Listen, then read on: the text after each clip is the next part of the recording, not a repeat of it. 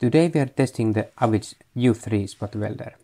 This device is rechargeable and has a 7500 mAh lithium battery. I ordered the device with an 11,000 mAh battery, but I was sent a device with smaller battery. I ordered the device from China. Returning it back to China is complicated and expensive, so I kept the device, and I got half of my money back. Let's see what this device can do. The device has a separate switch on one electrode to start welding manually. This is a very good feature, and it's rare in small, rechargeable devices. The device is turned on with the lower button. Surprisingly, the display is upside down, but it doesn't affect the welding itself. You can use the power button to navigate the menu. The device has many adjustable settings.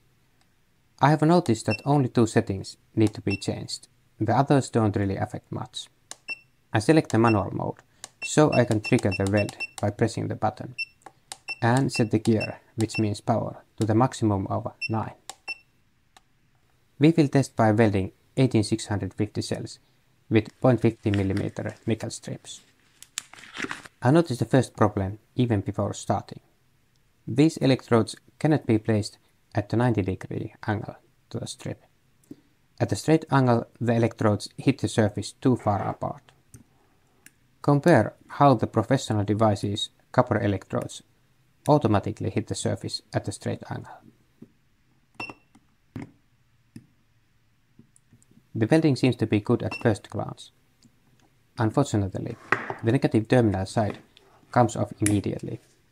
The positive terminal is slightly better, but still comes off easily. This welding is not sufficient. High currents cause resistance at the joint, heating the battery, and vibrations can open the connections. Let's try 0.50 mm nickel-plated iron strip. The resistance of iron is higher, so the strip melts more easily. Unfortunately, the negative terminal still comes off easily, but the positive terminal is better attached. This welding is still not good enough. Let's try 0.1 mm nickel-plated iron strip. Now the resistance is high and the battery cannot be loaded with high currents, but the strips are well attached. This quality is good. By welding several strips on top of each other, you can increase the current capacity. I do not recommend buying this device. The power is not sufficient for proper welding. If you are on a budget, get the device with a larger 11,000 mAh battery. It might work if you are welding nickel-plated strips.